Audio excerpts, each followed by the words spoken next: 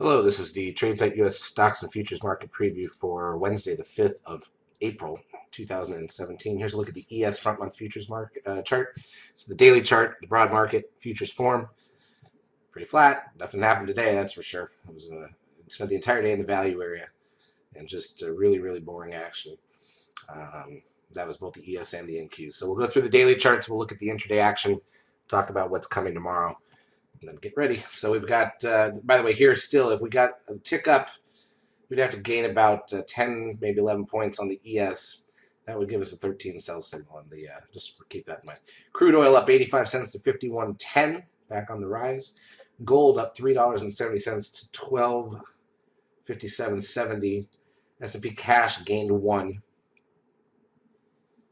point. That's, like I said, very flat. NDX gained 8, which is pretty flat, and a blip as well. Remember, there's still a 13 sell signal in place here. Stocks down 5. Biotech's up 5, which is a blip on a 3,000 point index. The VIX down 59 cents back to 1179. Boy, this VIX has been low for a while. You need the VIX to get back up in the high teens. Trend gets a 0.88 close. 10-day moving average 1.24. NASDAQ volume down from Monday, which is disturbing. 1.6 billion shares, just over it. Advanced decline ratio on the NASDAQ, negative 481. So even though the NASDAQ was up 8 points, more stocks down than up on the NASDAQ. Meanwhile, we talk about flat. Advanced decline ratio on the New York, 4. 4 more stocks up than down. That's about as you can get it.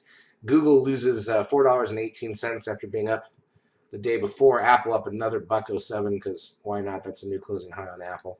Amazon up 15.32, another big day. By the way, that's 11 towards a 13 sell signal on Amazon. The last sell signal topped us out for a month and a half. So just keep that in mind. Netflix down $1.42. Remember, there's a 13 sell signal in place there. So far, perfect. Tesla up 5. New closing high on Tesla, now the largest U.S. car company. TLT down 66 cents. Dow Jones was up 30. Goldman Sachs has gained 30 cents.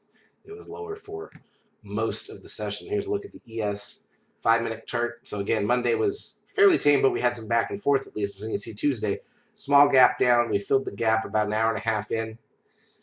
And the rest of the day was just, it spent basically in a 5-point range. Came out almost dead even. NASDAQ side, here's a look, a little different. Just, again, the 8-point positive, plus 8 for the day is all in the last 30 minutes. And that was flat. So, measuring day, start of the new quarter on Monday. Hopefully, things can get rolling again here on Tuesday. Let's take a look in terms of economic data that we have coming out.